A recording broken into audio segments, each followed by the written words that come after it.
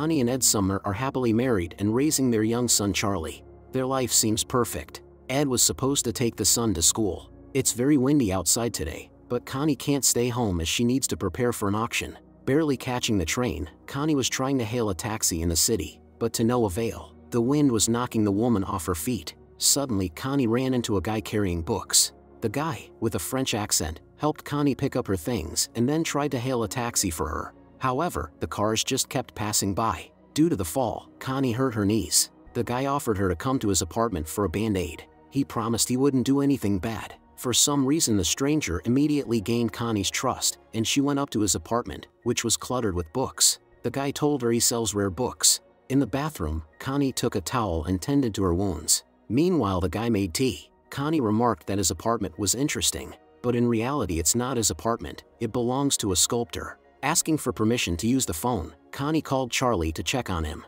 Finally, the guy introduced himself. His name is Paul Martel. He's turning 28 soon. Before Connie left, Paul gave her a book as a memento. At home, Charlie was watching TV. He was being looked after by the nanny Gloria. Connie was tired but in good spirits. Soon Ed returned from work. Connie shared that today a nice guy helped her. In the evening in the bedroom, Ed was taking photos of his wife, telling her how beautiful she is. Despite the many years of marriage, the passion hasn't left their relationship. The next morning went on as usual. After seeing her son off to school, Connie took the book given by Paul. A calling card fell out of it. Later at the central station, Connie decided to call Paul, although she hesitated. Connie doesn't understand why she's doing this. At this moment, she was guided by incomprehensible feelings. Paul was very glad to hear Connie, who said she just wanted to thank him. When Paul invited Connie over for coffee, she was confused, but for some reason agreed. Connie came, and Paul told her about his passion for books. Strangely, in this apartment, Connie felt cozy. Paul attracted her with his charisma, sense of humor, and intellect. However, Connie realized she shouldn't be here and left. The whole remaining day, the woman couldn't stop thinking about Paul. Later, Connie went to her husband's workplace and presented him with a small gift, a new sweater. Subconsciously, Connie feels guilty towards Ed, although she hasn't done anything wrong yet. When Ed asked Connie about her plans, she said she would be dealing with the auction, and her client supposedly would be Bob Gaylord. In the evening at home, Ed helped his wife clear the dirty dishes after dinner. Connie looked unusually pensive. Paul couldn't get out of her head. Unable to hold back, the next day Connie came to him again. Quiet romantic music was playing, and Paul invited Connie to dance. Unexpectedly, Connie asked him how many girlfriends he had. Smiling, Paul replied, "Only 2.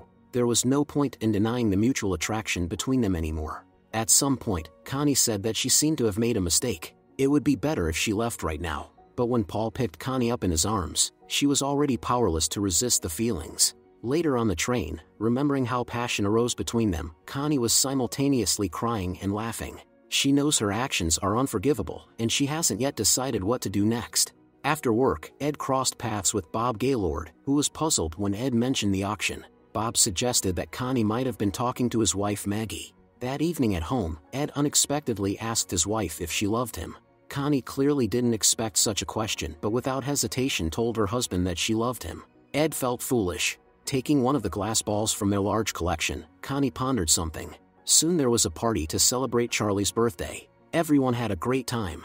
However, Ed doesn't know that secretly his wife constantly calls Paul and occasionally meets with him. Connie loves her husband, but her feelings for Paul are growing stronger. There's no turning back now. One day Paul invited Connie to a cafe. She was nervous, afraid that someone would see them together. However, Paul was very insistent. This guy drove Connie crazy. She was completely immersed in the whirlwind of these feelings. Of course, living a double life was very difficult for Connie. The guilt towards the husband haunted her. The next morning, Ed suggested to his wife to have lunch together today, but she said she couldn't because she had an appointment with a masseur. Ed began to suspect something and called the beauty salon where his wife usually goes. However, there was no appointment for her today. Meanwhile, Connie was heading to her lover and couldn't stop smiling. Suddenly, 2 old acquaintances approached her, Tracy and Sally. The women suggested Connie to have coffee together. She couldn't find reasons to refuse. In the cafe, the first thing Connie did was to call Paul and tell him about this unexpected situation. A few minutes later, Paul also arrived here. Under the pretext of washing her hands, Connie followed Paul to the restroom, where they surrendered to passion.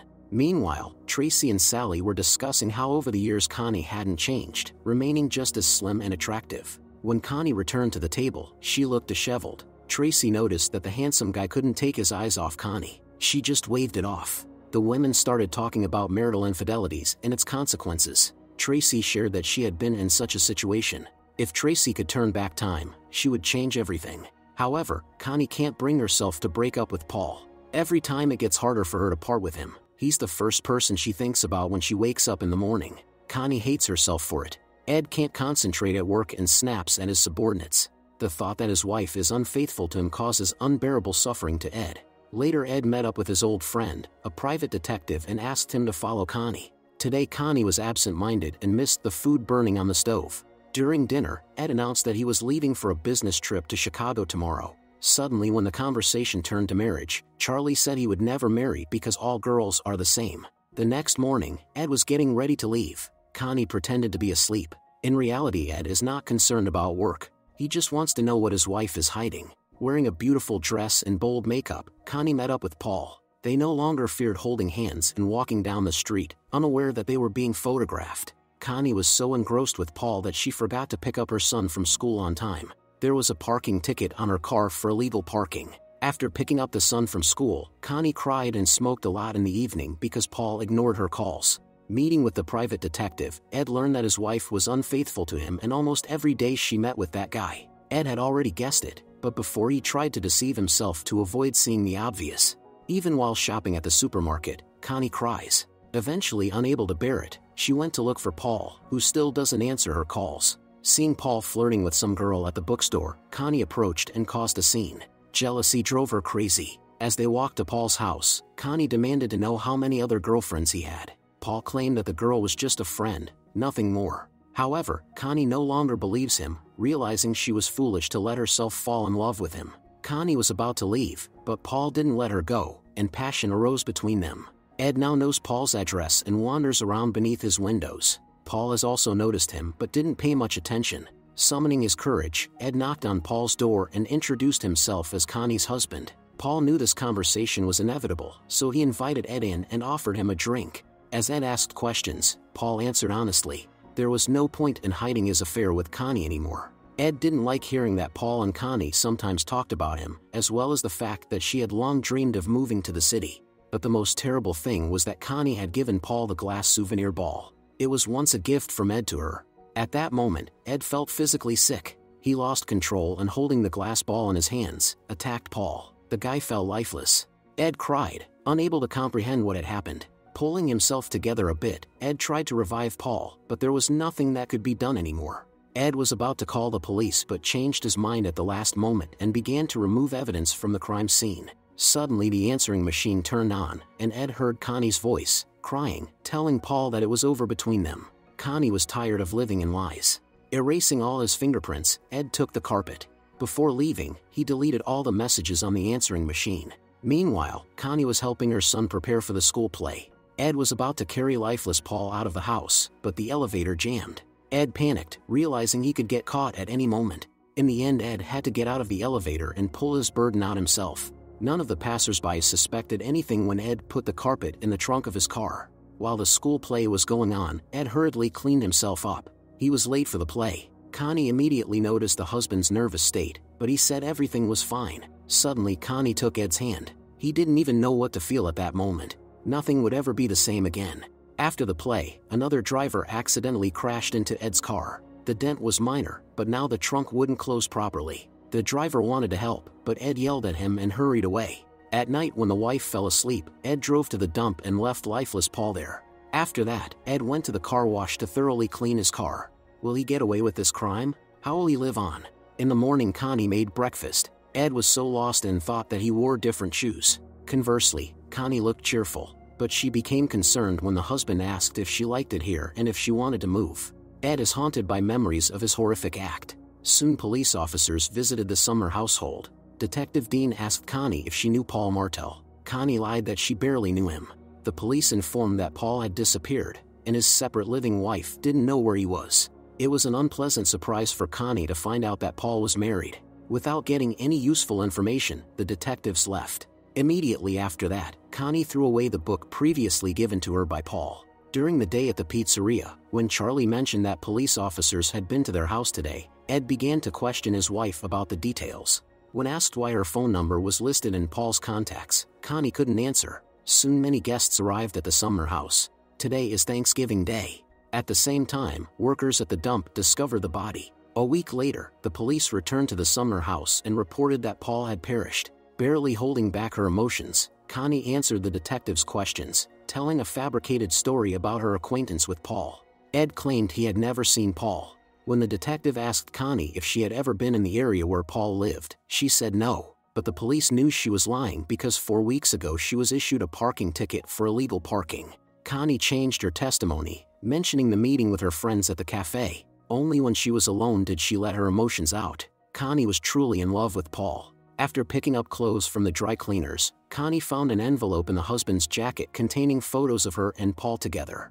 That's how Connie realized that Ed was aware of her infidelity. At home, Connie tried to pretend that everything was normal. In the evening when guests arrived, someone noticed a collection of glass balls. One of it Connie had previously given to Paul, and now the ball somehow ended up back in their house. A terrifying realization came to Connie. She and Ed looked at each other, understanding everything without words.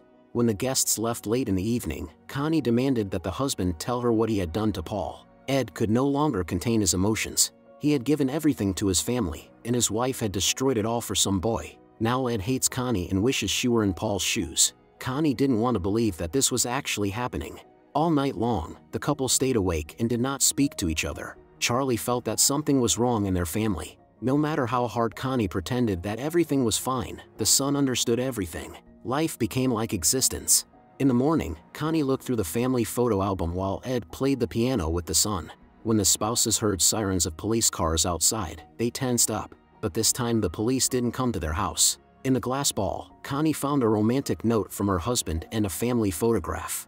Ed wanted her to feel his love this way even many years later. Connie knows it's all her own fault. She has ruined everything they had. Later, Connie burned all the photos with Paul. If she could turn back time, she would never want to meet Paul. But the past cannot be changed. Now both Connie and Ed are frightened. He wants to surrender to the police voluntarily, while Connie believes they should just get through this. However, Ed knows he won't be able to live with this. For some time, the spouses tried to lead their usual life, realizing that it would soon end. One fatal mistake took everything away from them. One evening, Ed and his family headed to the police station. Charlie was asleep, and Connie told her husband that they could sell everything and disappear. They could buy a little house somewhere by the beach and start over. It would be great, but the reality is that sooner or later the truth will come out. Ed hugged the crying wife, comforting her. In the final scene, we see the car parked outside the police station.